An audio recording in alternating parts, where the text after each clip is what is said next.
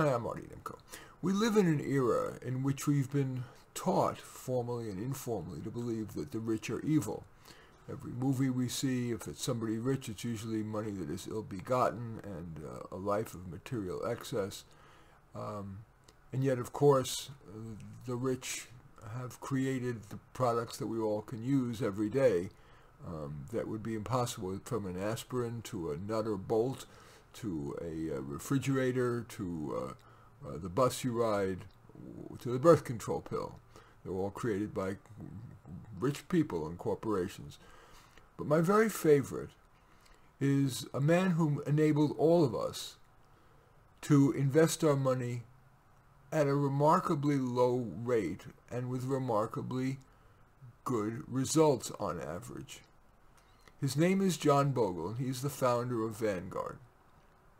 And he, hiring lots of smart statistician types, found that 85% of all, quote, financial managers, the experts, do worse than the market, than the averages, than the average unmanaged, say, S&P 500. And so he created these, a whole wide range of index funds, which are extraordinarily low cost, generally about 0.1% per year, which is 600% less than the charged by many other firms. And he's grown it into the largest financial firm in the world, I believe. Billions and billions and billions of dollars from teachers and counselors like me and pension funds and whatever to enable to get these wonderful returns. Well, he gave a speech at the commencement. He gave the commencement address for the MBA graduates at Georgetown. And here is that speech.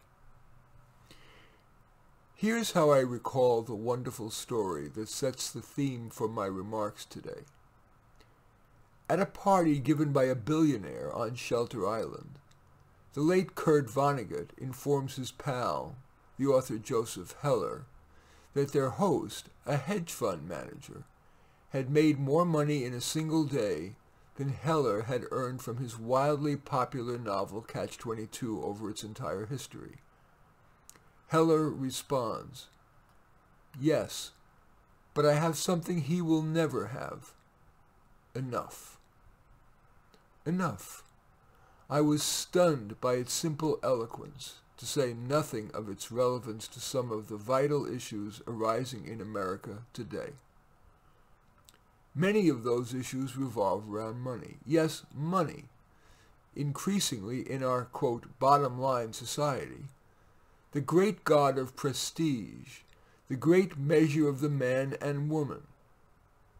So this morning, I have the temerity to ask you soon-to-be minted MBA graduates, most of whom will enter the world of commerce, to consider with me the role of enough in business and entrepreneurship in our society. Enough in the dominant role of the financial system in our economy, and enough in the values you will bring to the fields you choose for your careers. Kurt Vonnegut loved to speak to college students. He believed, if I may paraphrase here, that we should catch young people before they become CEOs, investment bankers, consultants, and money managers, and especially hedge fund managers, and do our best to poison their minds with humanity. And in my remarks this morning, I'll try to poison your mind with a little bit of that humanity. Over the past 2 centuries, our nation has moved from being an agricultural economy to a manufacturing economy, to a service economy, and now to a predominantly financial economy. But our financial economy, by definition, subtracts from the value created by our productive businesses. Think about it. While the owners of business enjoy the dividend yields and earnings growth that our capitalistic system creates, those who play in the financial markets capture those investment gains only after the costs of financial intermediation are deducted. Thus, While investing in American business is a winner's game, beating the stock market before those costs is a zero-sum game. But after intermediation costs are deducted, beating the market, for all of us as a group, becomes a loser's game. Yes, the more that our financial system takes, the less our investors make. Yet the financial field is where the money is made in modern-day America, the breeding ground for the wealthiest of our citizens. If you made less than $140 million last year, you didn't make enough to rank among the 25 highest-paid hedge fund managers. When we add up all those hedge fund fees, all those mutual fund management fees and operating expenses, all those commissions to brokerage firms and fees to financial advisors, investment banking and legal fees for all those mergers and IPOs, and the enormous marketing and advertising expenses entailed in the distribution of financial products, we're talking about some $500 billion per year. That sum, extracted from whatever returns the stock and bond markets are generous enough to deliver to investors, is surely enough, if you will, to seriously undermine the odds in favor of success for our citizens who are accumulating savings for retirement. Yet the fact is that the finance sector has become by far our nation's largest generator of corporate profits, larger even than the combined profits of our huge energy and healthcare sectors, and almost 3 times as much as either manufacturing or information technology. 25 years ago, financials accounted for only about 6% of the earnings of the 500 giant corporations that compose the Standard & Poor's 500 stock index. 10 years ago, the financial share had risen from 6% to 20%. And last year, and this was 2006 when he gave this speech, the financial sector profits had soared to an all-time high of 27%.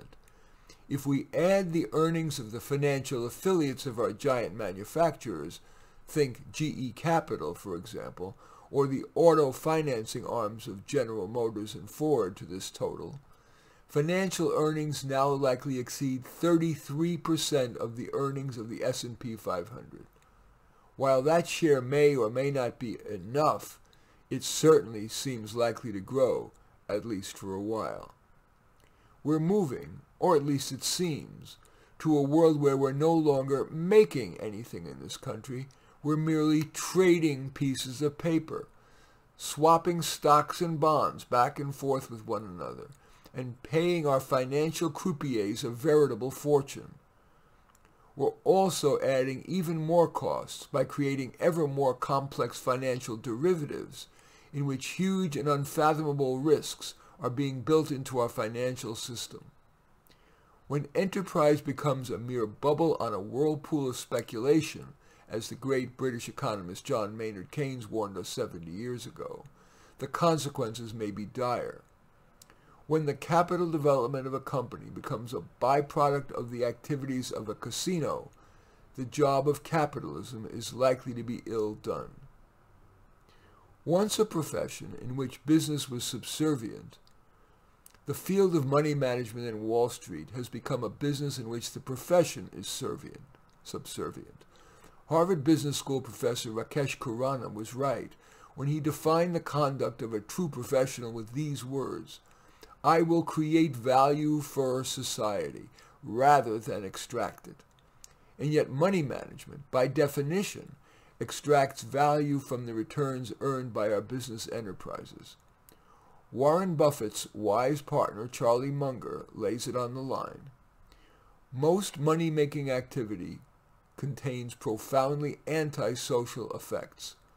As high-cost modalities become ever more popular, this activity exacerbates the current harmful trend, in which ever more of the nation's ethical young brainpower is attracted into lucrative money management and its attendant modern frictions, as distinguished from work that provides much more value to others.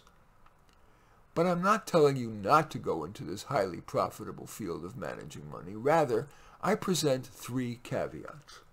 1, if you do enter this field, do so with your eyes wide open, recognizing that any endeavor that extracts value from its clients may, in times more troubled than these, find that it has been hoisted by its own petard. It is said on Wall Street correctly that money has no conscience, but don't allow that truism to let you ignore your own conscience, nor to alter your own conduct and character. 2, when you begin to invest so that you will have enough for your own retirement many decades hence, do so in a way that minimizes the extraction by the financial community of the returns generated by business. This is, yes, a sort of self-serving recommendation to invest in low-cost, all U.S. and global stock market index funds, the only way to guarantee your fair share of whatever returns our financial markets are generous enough to provide. And again, Vanguard is the world's leading provider of index funds. 3, and I said, it was my addition, not his. He would not be such a bragger. 3, no matter what career you choose, do your best to hold high its traditional professional values, now swiftly eroding, in which serving the client is always the highest priority. And don't ignore the greater good of your community, your nation, and your world. After William Penn, we pass through this world but once. So do now any good you can do, and show now any kindness you can show, for we shall not pass this way again. Most commencement speakers like to sum up by citing some eminent philosopher to endorse his message. I'm no exception. So I now offer to you new masters of business administration these words from Socrates, spoken 2,500 years ago as he challenged the citizens of Athens. I honor and love you, but why do you, who are citizens of this great and mighty nation, care so much about laying up the greatest amount of money and honor and reputation, and so little about wisdom and truth and the greatest improvement of the soul? Are you not ashamed of this?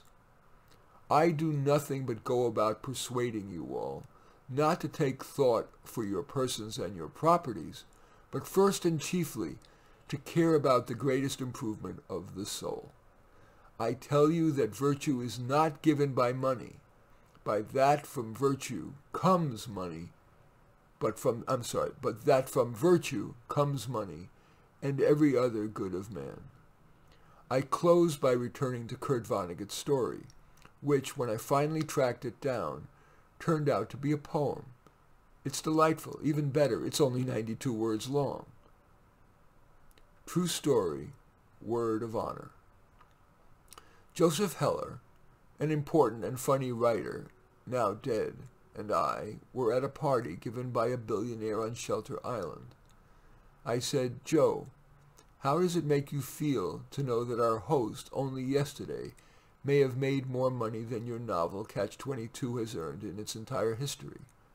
And Joe said, I've got something he can never have. And I said, what on earth could that be, Joe? And Joe said, the knowledge that I've got enough. Not bad. Rest in peace. But it's not time for any of you to rest in peace or to rest in any other way. Bright futures lie before you. There is the world's work to be done, and there never are enough citizens with determined hearts, courageous character, intelligent minds, and idealistic souls to do it. Yes, our world already has quite enough guns, political platitudes, arrogance, disingenuousness, self-interest, snobbishness, superficiality, war, and the certainty that God is on one side or the other. But it never has enough conscience, nor enough tolerance, idealism, justice, compassion, wisdom, humility, self-sacrifice for the greater good, integrity, courtesy, poetry, laughter, and generosity of substance and spirit. It is these elements that I urge you to carry into your careers, And remember that the great game of life is not about money. It is about doing your best to build the world anew. And that is enough, at least for today. Anyway, that was what I consider the best commencement speech I've ever heard, and it was delivered by one of the richest men in the world, John Bogle, the founder of the most ethical financial firm I know, Vanguard. In any event, I'm Marty Nemko. I hope you like this, or maybe inspired to change what you're doing, at least in small and maybe in radical ways because of it. I welcome your thumbs up and accept your thumbs down. I always look forward to your comments, and especially like it if you hit the share button below. Share on your social media so that my efforts can have broader impact. And I am flattered if you choose to subscribe to my channel. And in any event, I do thank you for watching. I am Marty Nemko.